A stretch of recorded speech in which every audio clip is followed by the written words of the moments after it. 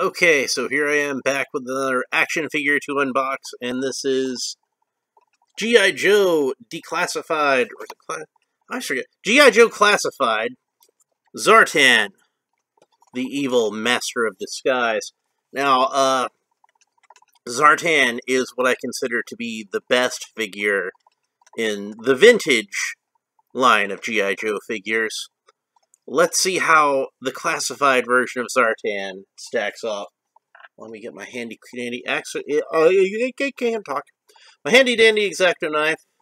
Get ready to open this. It's got the same picture of every character in G.I. Joe on the back. Not every character, but a lot of them. Zartan's in here now. The beachhead figure that was absolutely impossible to find is now selling on Amazon for like $300. Good job with your exclusives, Target. Good job with making sure everybody could get one of those. You ought to be ashamed of yourselves, Target. Got Vipers and Alley Vipers, which I haven't seen yet. Was that a... Yeah, it's Alley Vipers and Firefly. And it almost looks like... I can't quite tell, but it was looking like it was an Iron Grenadier. They got a Trouble Bubble. They got a couple of Trouble Bubbles over here. Maybe they'll release toys of those. Some of the smaller vehicles, like there's the Shark and the Skyhawk. I'm doubting they'll release any of the larger vehicles in this scale, but maybe something like that could get released. Anyway, let's go ahead and open him up. And it looks like that's going to be the best place to open it, is from the top. There we go. It's been a while since I opened one of these because I can't find them anywhere. Finally got this one off of Amazon for a decent price, which is good because, like I said, Zartan's one of my favorite characters. And he has a unique backdrop in his box, which, as you can see, has a Dreadnoks logo. It's not quite the same Dreadnoks logo as I'm used to seeing. It's got a Cobra sigil behind it, which makes sense because Cobra is behind the Dreadnoks. And you can see even the knife hilts at the top have like the same Cobra head as like the classic Cobra symbol, and a snake incorporated into the Dreadnok logo, which has a horned skull with eye markings similar to what Zartan has. So that's pretty cool. I like that. That's they could have just, put them with the regular Cobra packaging, and I don't think anybody would have minded. But actually giving him a unique Dreadnok logo for the background, that was a little bit above and beyond. So kudos to you, Hasbro, for doing that. Excuse me, I'm a little phlegmy. There's some interesting accessories in here. Let's go ahead and try to get the accessories and the figure out without anything flying across the room. So, case in point. All this stuff is just so embedded in the package. I'm glad that they don't have any rubber bands or twist ties that I can see, because, I hate those. But he's embedded so deeply in the package, I'm going to be worried about losing any of these. So the first thing I got out is his mask, which does not have any pupils. And, I want to say the original Zartan mask, as I remember it, had a beard, but this one just has kind of like a mustache and a little soul patch. I could almost buy this as being Roadblock if it weren't Caucasian. And besides, the classified version of Roadblock has a full beard anyway. I don't know, it looks kind of vaguely like Stone Cold Steve Austin or something. Get the backpack out. There, got it out. So, the backpack, as you can see, looks very similar to the backpack that the original Zartan came with. I think this is probably one of the more accurate to the vintage of the G.I. Joe Classified that I've seen. And his blaster is, a fairly decent replica, again, of the vintage toy. So, unlike you know, Cobra Commander, for example, who did not come with his vintage blaster, or, say, Snake Eyes, who didn't come with his signature Uzi. They actually got that weapon for Zartan in here. One thing that I feel like is missing that would be good is a bow and arrow. You know, maybe like a quiver for him, because Zartan is supposed to be an expert archer. But, oh well, he still has a lot of cool accessories anyway. So here's a knife, which looks like it has a little finger guard there. I guess that's what that is. And then, I'm not sure what these are. Let's see if I can just peel loose the tape and be able to take them out. It's like these, it's a snake head? Snake head with like a little peg. So I'm guessing it pegs into something, but it's definitely a snake head. Don't know what it's there for yet, but hopefully I can figure it out. And then this just kind of gnarled, looks almost like a monkey's paw. Yeah, it's kind of like a monkey's paw with like a, I guess they're like supposed to be like magical artifacts or something. Zartan pushing himself as a wizard. Did it come with any kind of instruction sheet or anything like that? I don't see that it did. So I don't know exactly what those are or what they're for. Let's see. Let's open up his backpack. It doesn't flip open like the way that Zartan's backpack flipped open in the old toy. It comes apart into two pieces. So I guess that's good though, because the way the hinge on the old one worked, it kind of a lot of times would wear out and break. So let's get Zartan out of... Ugh! Stuck in there real good. Alright, so Zartan. Here we go. And it is a very nice looking figure. And he's got like the same type of armor like with the old Zartan had, with you know, kind of like a breastplate and shoulder pads and armor on the legs, which this seems to be permanently glued to his legs. Anybody who lost the original leg armor on the vintage Zartan like I did, probably going to be grateful for that. There's a lot more sort of surface detail to this figure than the original one had, obviously, because, you know, that's just how these classifieds are, adding a lot more sort of detail to the costuming and everything. There's a knife sheath on the back, so we can put his knife in there. That's pretty sweet. Hopefully it'll actually fit in there, unlike Snake Eyes. Yeah, there we go. That fits in there pretty well. And I noticed there's some holes on his belt. There's one there. There's one here and one here. You see them? And that's probably where these little doodads can go. Since, like I said, they had little pegs on them. So I figured they pegged in somewhere. And it didn't quite go in, and it fell on the floor. So we can put the monkey's paw and the snake head onto his belt, apparently. If I can find where that thing fell. But unfortunately, it fell in a pile of stuff that I was keeping down there. So it might be lost for a minute. Nope, I found it. There's like, you know, sandpaper and some other stuff I was keeping down there. It's mainly just craft stuff that I have over here in case I want to work on something. So if I try to get a little bit of space in here where I can... Yeah, so you can stick the snake head and the monkey's paw onto his belt. So that's pretty cool. I don't know what the purpose of these are, other than, you know, to give the flavor, some flavor to the figure.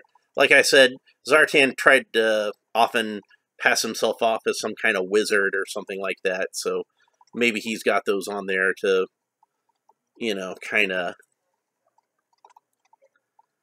you know, play into the whole mystic illusion that he's putting out.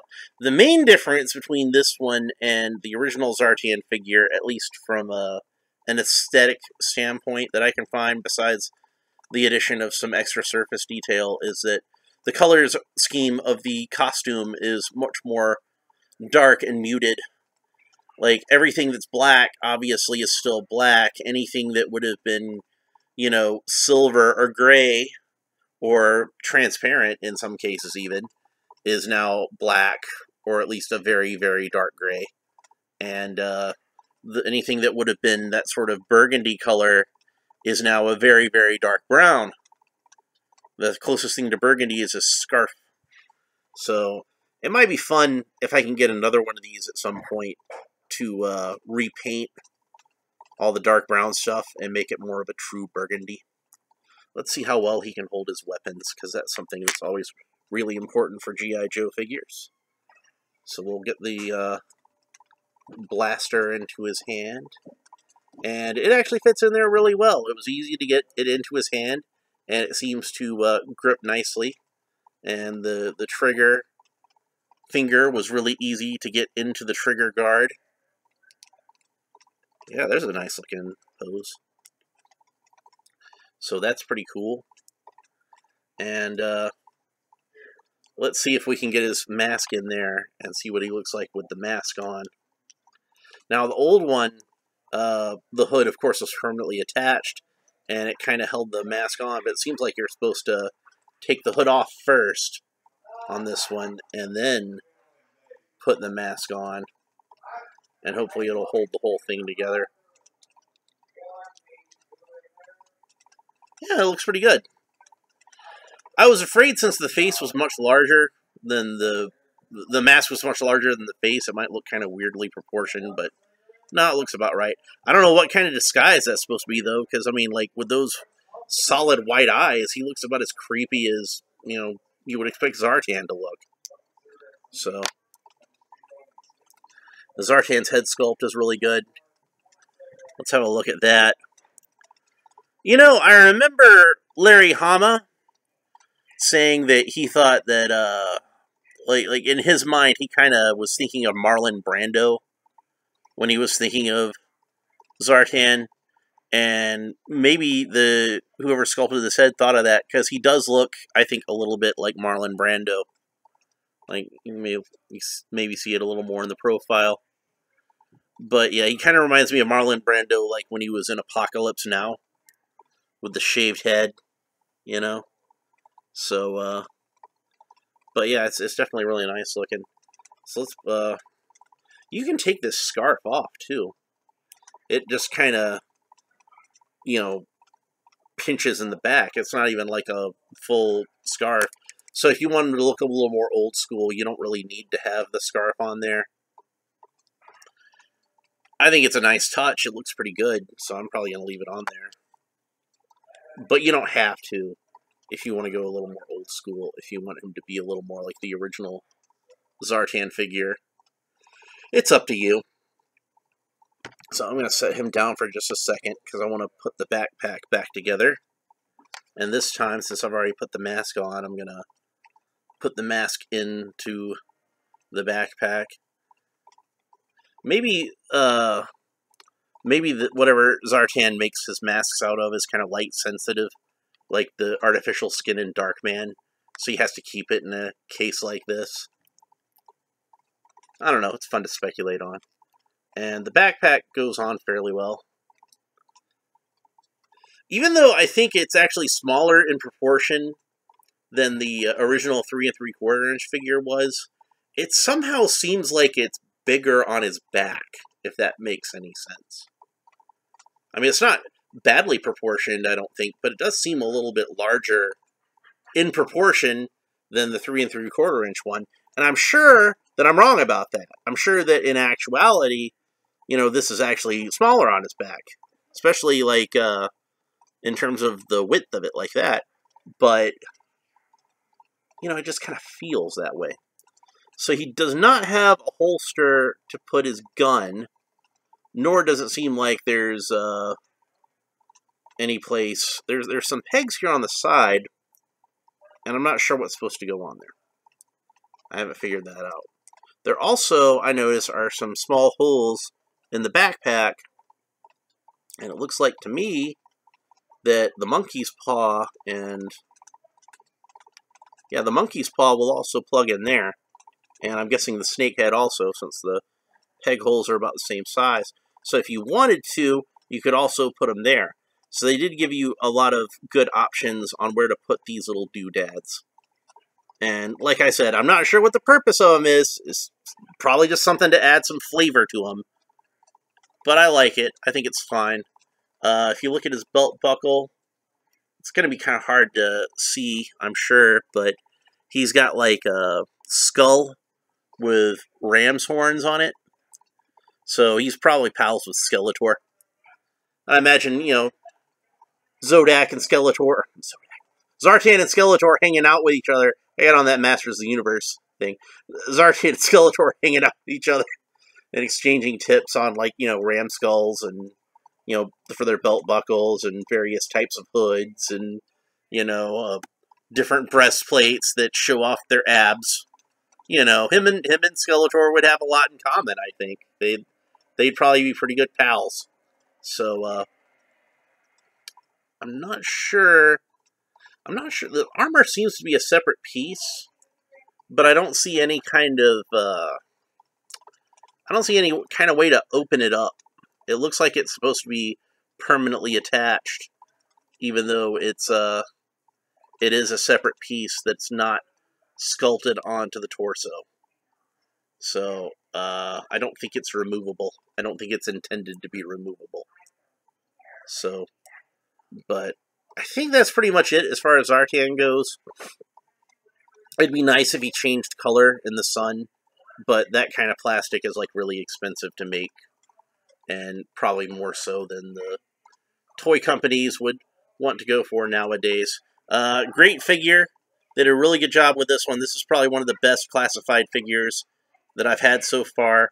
I really like that it keeps a little bit more of that vintage flavor than most of these usually do. It definitely seems like the vintage version of Zartan, but just kind of like turned up to 11, if that makes any sense. Oh, his snake is sticking up from his belt. Don't get too excited, Zartan. But yeah, he's a really good figure. The only thing I can think of, like I said, that could make him better is if he had a holster for this gun. I think that would be better. That would be a way to make this figure a little better. And it would be nice to, like I said, maybe get an extra one of these and repaint him to be more sort of old school colors. Or maybe Hasbro, if you're listening, that might be a good figure to put out for a store exclusive. Not like an important character like Beachhead that everybody's going to want to have in their collection, and the store that gets the exclusive makes it impossible to find because they don't want to make any money off of it. But, you know, something like a Zartan colored in G1 colors would be something that would be, you know, even if you don't get it, it's like, oh, well, it was just kind of a neat thing to have. But, you know, you still won't want to have it. So, if that makes any sense. You need to re-release Beachhead. Hasbro, if you're listening, re-release Beachhead. Anyway, that's pretty much it for this time. And I hope you enjoyed this. If you do, like, subscribe, all that kind of good, fun stuff. And we will talk to you later. Bye.